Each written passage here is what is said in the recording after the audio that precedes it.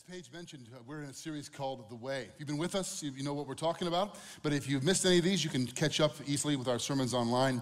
The Way, the title of the series, comes from the fact that the earliest Christians in the book of Acts, which is, if you don't know, the story of the birth of the church. Jesus is crucified, resurrected, ascends to heaven, and there's really only 120 or so believers in the world, and they're huddled together waiting for the Spirit. We sang about it a moment ago. The Spirit lit the flame, and the church is born. And the Acts tells that story, the birth of the church and its early growth.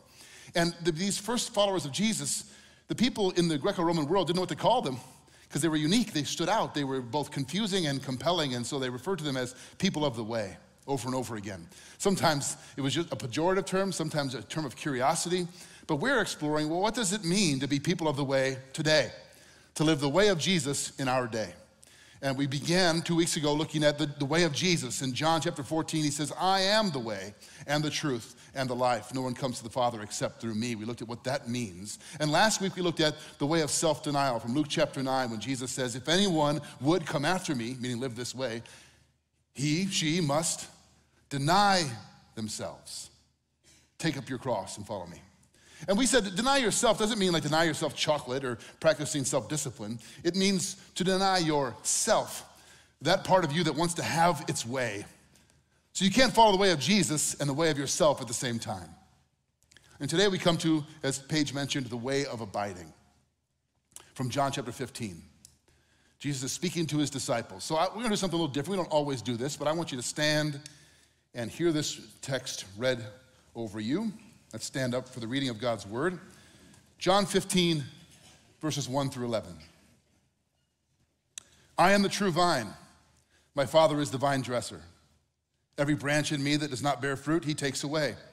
And every branch that does bear fruit, he prunes, that it may bear more fruit. Already you are clean because of the word I have spoken to you. Abide in me and I in you. As the branch cannot bear fruit by itself unless it abides in the vine, neither can you unless you abide in me. I am the vine, you are the branches. Whoever abides in me and I in him, he it is that bears much fruit. For apart from me, you can do nothing. If anyone does not abide in me, he is thrown away like a branch and withers, and the branches are gathered, thrown into the fire and burned. If you abide in me, and my words abide in you, ask whatever you wish, and it will be done for you. By this my Father is glorified, that you bear much fruit and so prove to be my disciples.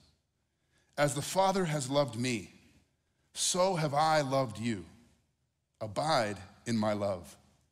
If you keep my commandments, you will abide in my love, just as I have kept my Father's commandments and abide in his love. These things I have spoken to you, that my joy may be in you, and your joy may be full. Thanks be to God for his word. You may be seated.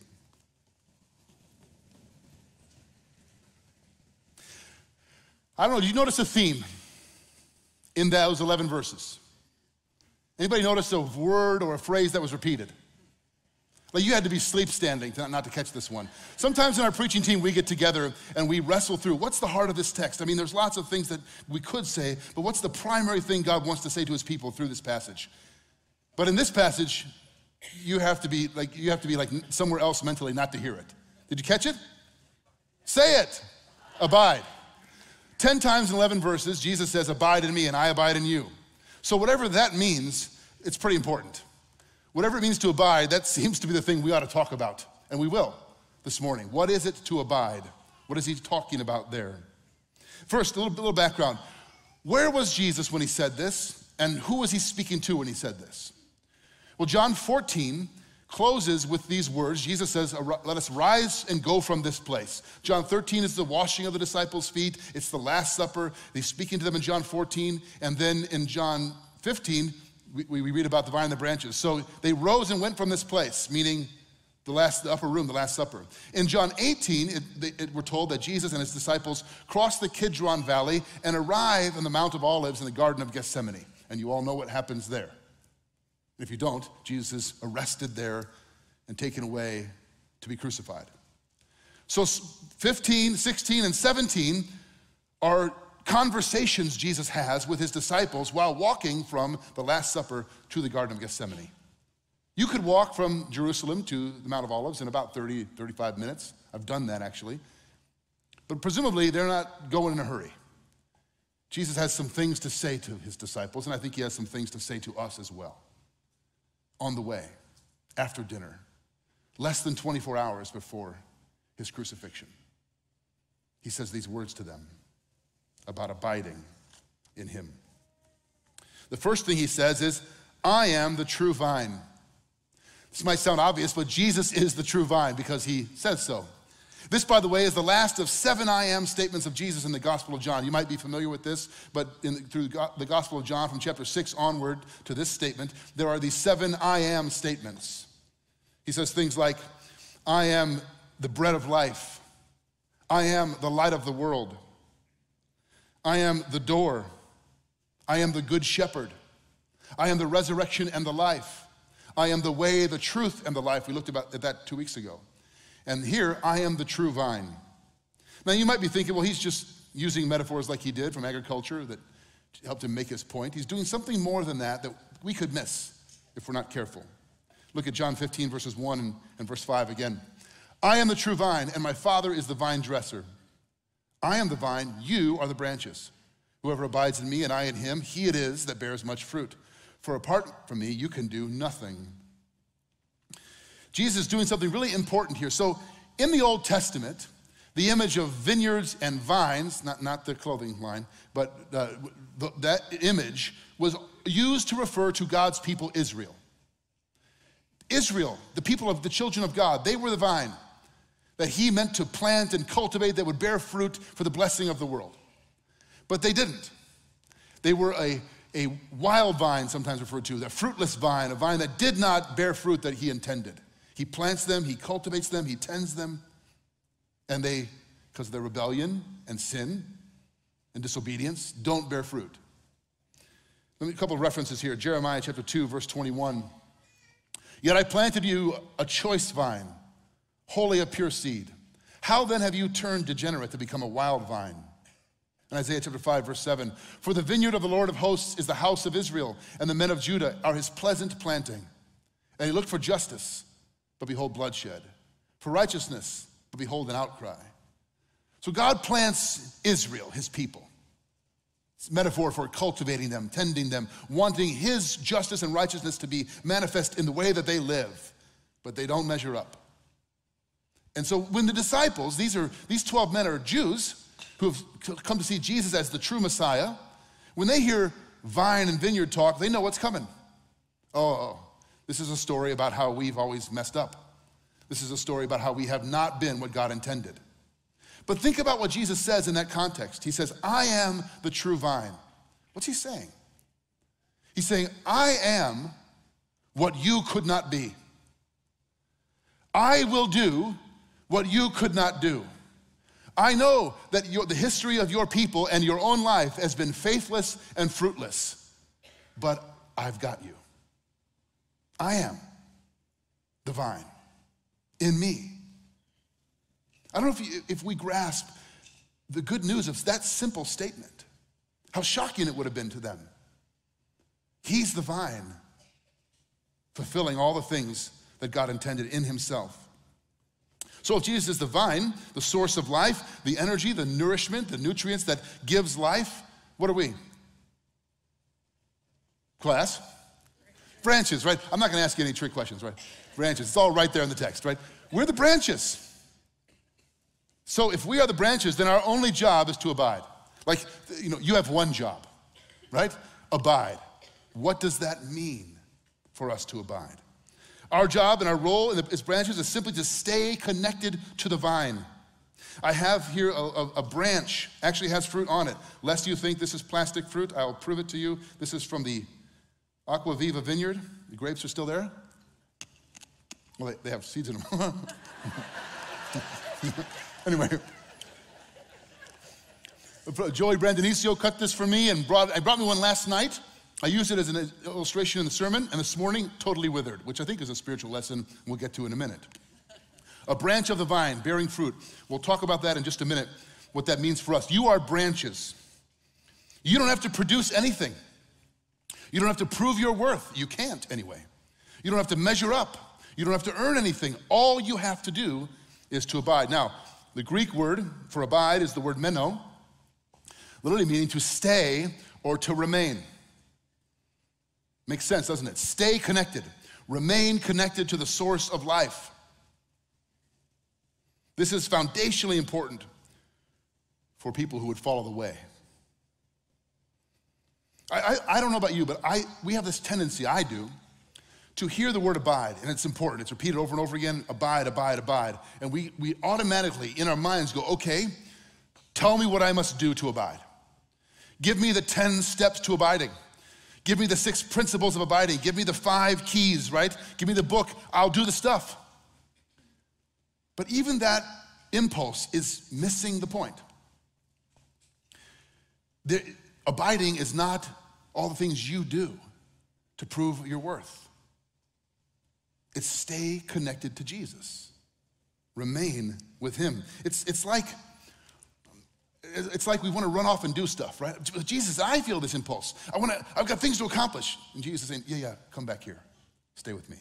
But Jesus, I understand. I know about that. Stay connected to me. But I've got, like, how many of you have, when you had children were little, they didn't stay with you very well? Anybody? My youngest son, Benjamin, was terrible at abiding when he was a toddler, right? He would run. We were in Ecuador one time with our whole family on a mission trip. I was leading high school students, and we're in the Andes Mountains. We're on a fire pit with a bunch of high school students. My wife, my other older 2 kids are there, and my 4-year-old son, Benjamin, disappears into the mountains in Ecuador at night. You know, what's out there? You can hear his voice. I'm over here, Dad. Like, where is he? You know, he wasn't abide with your mother, right? You know, and in a way, I think we want to run off and do stuff. And Jesus is saying, would you just stay with me? Stay connected to me. Now remember, he's 24 hours from going to the cross. This is pretty important stuff for those who would follow him. And what are they going to do? They're going to scatter. He's saying to us, whatever comes, stay connected, remain with me. There's so many profound statements in this passage of Jesus. But I think if I had to pick one verse that is the heart of what he's saying, it's verse 9. I think this verse is simple, it's short, but it's as deeper than any ocean of the world. Listen to what Jesus says and think deeply about what he's trying to communicate to his disciples and to us. As the Father has loved me. Well, here we go.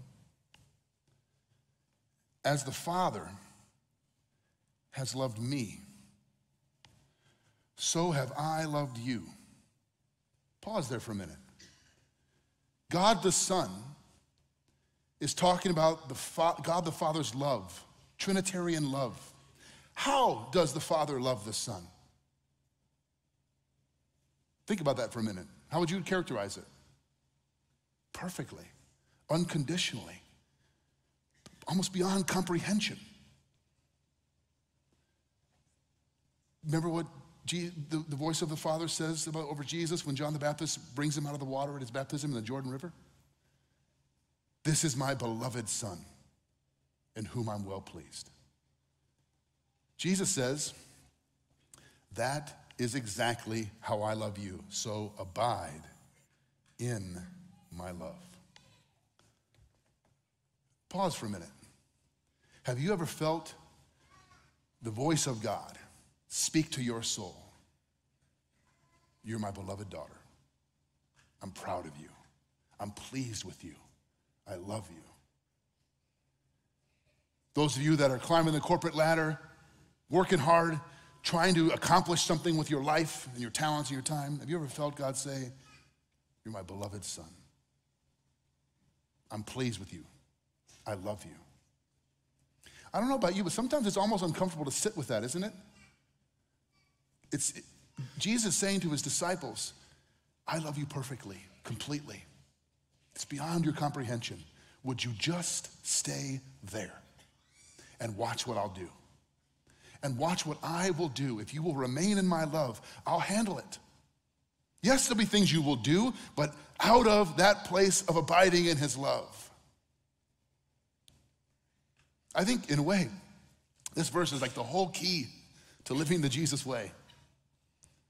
Paul, if you read his prayers in the New Testament letters, over and over again, he's not praying for the Ephesians or the Philippians or the Colossians circumstances, occasionally, but most often his prayers are that they would know the depth of God's love for them in Christ Jesus. Like that's the most important thing. Whatever circumstances you're facing. This is how Jesus loves you. I think when you you think you've offended someone or they've offended you. Years ago, my neighbor, when we lived in a different house, he would drop off things on our porch that like about the city ordinances for how late a dog could bark. We had a dog who did bark late. It's a very kind gesture of him, you know. And then we just had a little tension. His name was Ray. I didn't want to, I wanted to love Ray, but Ray made it difficult, and there was just tension. So sometimes I found myself avoiding, like I see Ray outside, I'm not getting the mail now, right? Ray's out there, right? I don't want to hear it, you know. Do you ever do that? If you have something against somebody, maybe there's something in the past, it's not been resolved, or you think that they think something of you, and so you find yourself sort of subconsciously avoiding where they are, eye contact. Because, we do this with God, don't we? We do this with God. And I think, in a sense, what Jesus is saying is, if you're in Christ Jesus, you have no reason ever to avoid him. Why would you ever avoid him? He is always inviting you to abide in his love. Why would you avoid him? He's certainly not avoiding you. He loves you.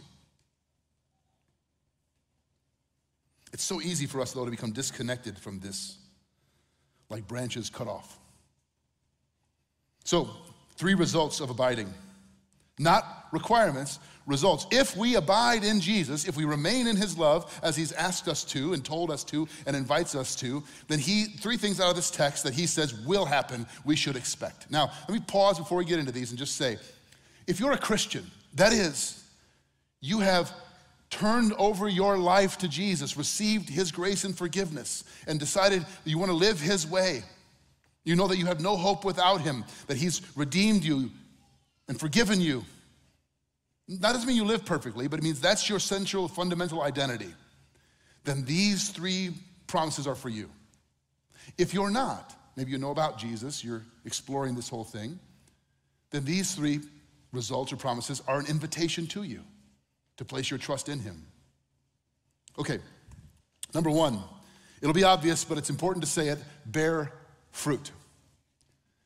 If we abide, we will bear fruit. There's a progression in the text. It goes from no fruit, those branches don't bear fruit, he takes away, to fruit, to pruning for more fruit, to much fruit.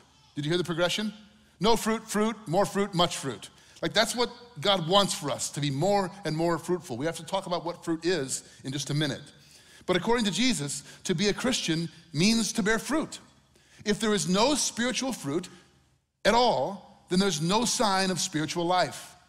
It's the whole point of the analogy he's making here. So fruit doesn't make you a Christian, it proves that you are one, that you belong to him. You don't produce fruit to prove or to earn. You bear fruit. You know the difference between producing and bearing? I never got this until I read a little book by Warren Wiersbe called On Being a Servant of God. There's a chapter on producing versus bearing. Vines produce, branches bear. What does it mean to bear fruit?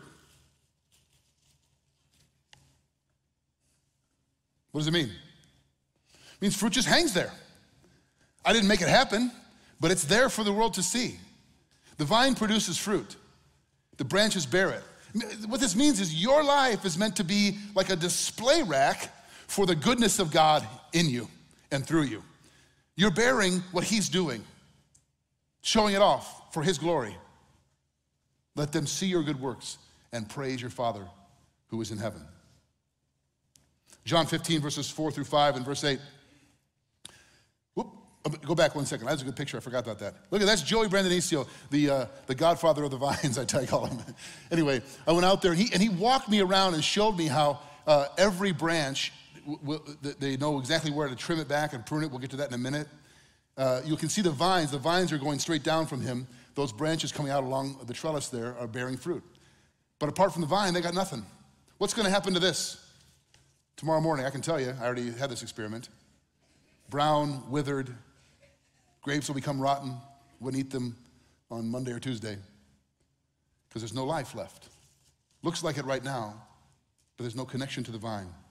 Okay, John 15, verses 4 through 5 and verse 8. Abide in me and I in you, as the branch cannot bear fruit by itself unless it abides in the vine, neither can you unless you abide in me. I am the vine, you are the branches. Whoever abides in me and I in him, he it is that bears much fruit. For apart from me, you can do nothing. By this my Father is glorified, that you bear much fruit, and so prove to be my disciples.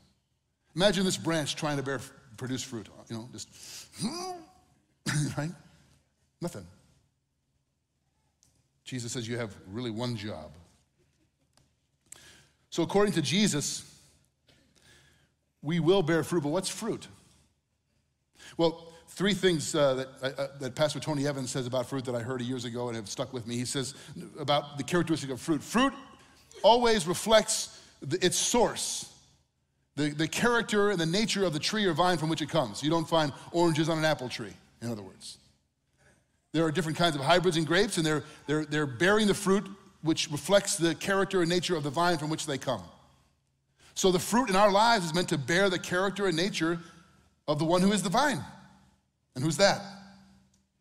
So whatever fruit is, it's reflecting the character and nature of Jesus. Second, fruit's always visible. No such thing as invisible fruit. Like if you go apple picking, I used to love doing this, but now I just like to buy the apples. And when my kids were little, it was fun, but now I'm like, I don't walk around and whatever. If you go apple picking this fall, good for you. And I hope you have a great time. And you walk down, look for the trees, right? And I want the apple cider donuts, so you could pick me up a bag if you do. But do you stop at the trees that have no apples? Let's pick from this one, honey. Maybe it has invisible fruit. No, fruit's always seen. So in our lives, fruit would be seen, on display. In the way we treat each other, our speech, our life, our behavior, our decisions. And third, fruit is not for itself. Like fruit doesn't eat itself. That's rotten fruit. Fruit's for someone else's enjoyment and nourishment. Think about that in our lives. So spiritual fruit reflects the character of the vine, Jesus. It's seen by others. It's for others' good and God's glory. Probably the best place to get a list of what the fruit is, what it looks like, is in Galatians chapter 5. Some of you will know this passage where the Apostle Paul calls this the fruit of the Spirit. Not fruits, but fruit. One fruit. Here's what he says. But the fruit of the Spirit is love, joy, peace, patience, kindness, goodness, faithfulness, gentleness, self-control. Against such things there is no law. What does that mean? I think what he means is nobody hears this list and goes, no patience for me, thank you. No kindness for me. Like everybody, who doesn't want to be a more kind, loving, patient person? But can you make yourself become patient? You ever tried? I'm gonna be patient today, patient. I'm gonna be so patient. What? Oh, sorry, right? I'm gonna be super kind. You can do and say loving things. You can give a kind gesture, but we are powerless to produce that deep character on our own, apart from the vine. So you cannot produce fruit yourself, but if you abide, he will do it. And then he says, we should expect pruning. Expect to be pruned. If you're abiding in Christ, you can expect that you will be pruned. John 15, verse 2. Every branch in me that does not bear fruit, he takes away, and every branch that does bear fruit, he prunes, that it may bear more fruit. That it may bear more fruit. Pruning is a good thing. It's a necessary thing, but it's not something that I think we always enjoy. Because it means to be cut back. Years ago, on a Saturday morning, I was out in my yard. I think it was like late spring after we had these lilac bushes and they just bloomed and I was trying to prune them, but I didn't really know what I was doing. Anyway, I was in my yard doing yard work and this old rusty truck pulls up in front of my house and this man gets out. He had big bushy eyebrows, wearing overalls, kind of bow legs. He comes walking up to me and he had an Eastern European accent. He's like, who cut tree? Who cut? I'm like, I did. He's like, well, no, that's wrong. He shakes his finger like, you did it wrong. He grabs my hand. I'm like, okay, and walks me around the yard. He points out like what I did wrong. You must cover. And my wife's looking out the window like, what? I'm like, I don't know. He's like, apparently he's like the tree whisperer. walking around, he showed me like what I should do differently for like a half an hour. And then he said he would do it all for $600. I'm like, oh, okay. But sometimes, I don't know, sometimes I wish somebody would walk me around my own soul, my own life, and say, we need to trim this back. This needs to be cut out. This is preventing growth. This is for your good. That's exactly what Jesus says the Father does. He's the vine dresser. When I was talking to Joey about the vines, he said they know exactly after harvest season where to cut them back so that they will produce more fruit. He actually said, so new life will grow. Apparently Jesus knew what he was talking about. What happens to a branch left unpruned?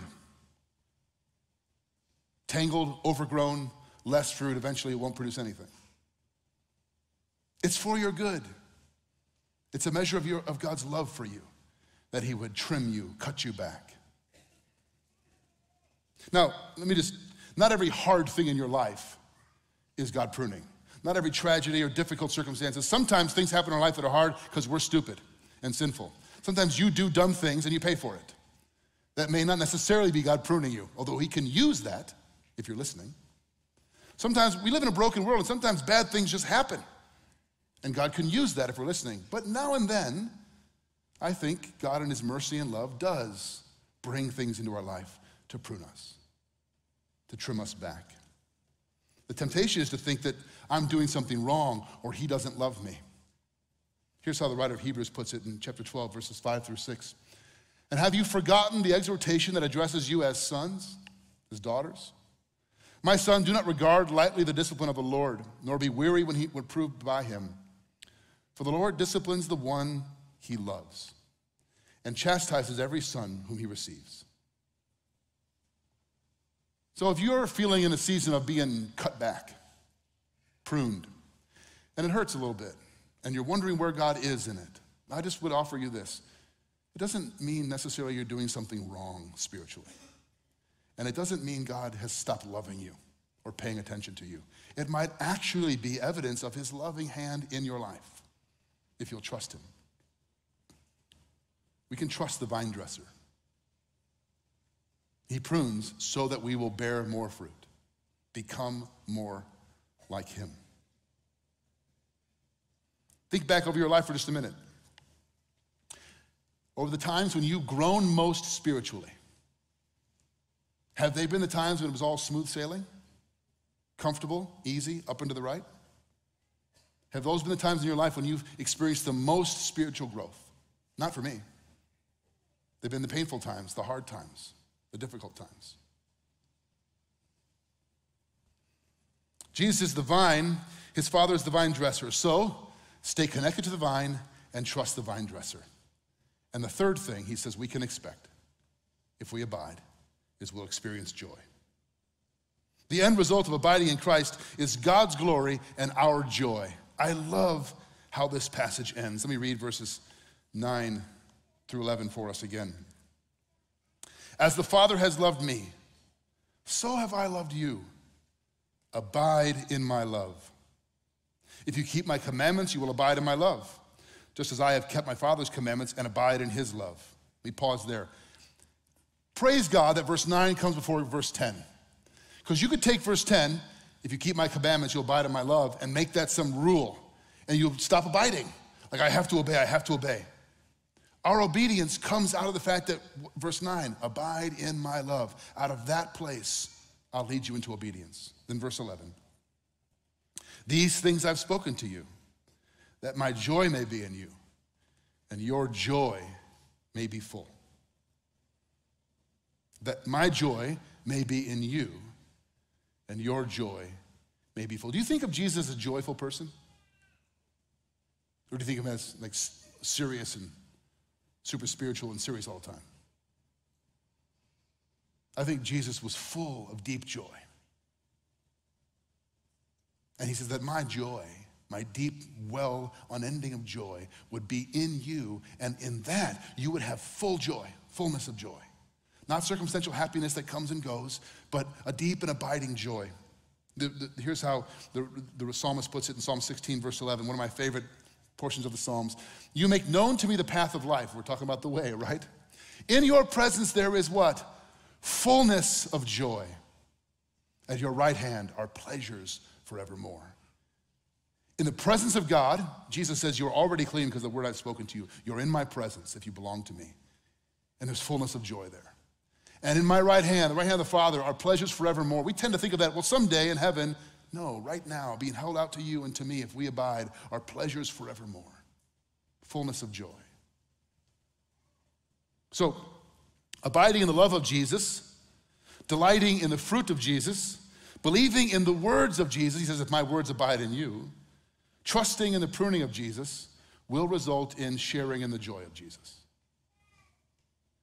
I love the way Peter expresses this in 1 Peter chapter 1, verse 8. Though you have not seen him, you love him. Though you do not now see him, you believe in him and rejoice with joy that is inexpressible and filled with glory. You ever try to express to somebody? You have those moments, those just indescribable moments with God. They're fleeting, but we have them. It's hard to put them into words, isn't it? They're just beyond what we can capture. The sense of being loved by God. I'll finish with this question before we give you a chance to abide a bit. We're all abiding somewhere.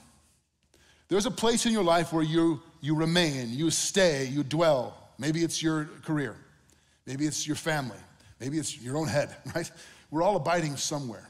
And I think for most of us, we occasionally visit the love of God in Christ, but we're abiding somewhere else. I think the invitation to the disciples and to us is, abide in me. And then visit your job and all the other things in your life. But let the place where you live and dwell be my love, my deep and unending and unconquerable love for you. Remember, Jesus is walking to the garden where he's going to be betrayed and then go to his death. How good and tender and kind is he to say to those who are his followers and to us?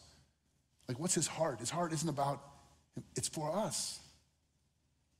As the Father has loved me, so do I love you. Abide in my love. I'm going to invite you now, after I pray, we're going to listen to a song. And I know that it can be uncomfortable to feel loved by God. But I'm going to invite you, while you listen to this song, sung over you, to let God speak the words of his love for you. And then I'll come up and I'll lead us through the communion elements. Let's pray. Lord Jesus, you are the true vine, and we are just branches. And the only thing you ask of us is to remain in you, and you will produce fruit. And yes, sometimes you'll prune us back, but it will be for our good, your glory, and ultimately our joy. Why would we avoid you? Why would we run from you? Here in this moment, Lord, help us to remain, to stay present, to abide in your love. We give you all the praise and glory. Amen.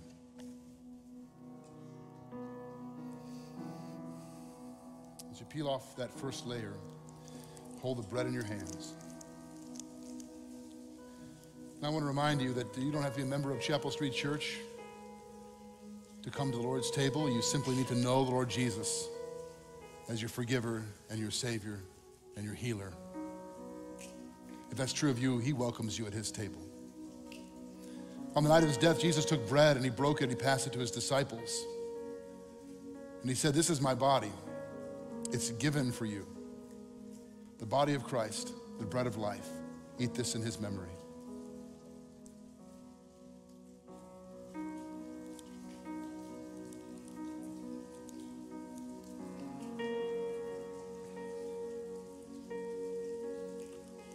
In Luke's gospel, Jesus says that he eagerly desired to eat this meal and drink of the fruit of the vine with his disciples.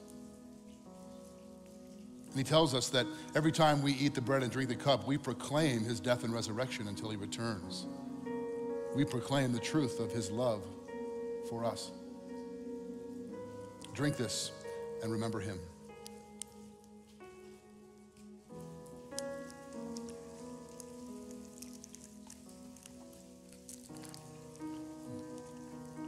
Lord Jesus, we thank you for giving us what we don't deserve, what we could never earn, the forgiveness of our sins, the hope of eternity with you, and life abiding in your presence and love even now. As the song we heard says, we're the branches, you are the vine. Teach us to abide. We pray this in your name. Amen. Will you stand with me for the benediction? I'll leave you with Jesus' words from John 15, verse 9. As God the Father loves God the Son, so does the Son love you. Go and abide in his love. Amen.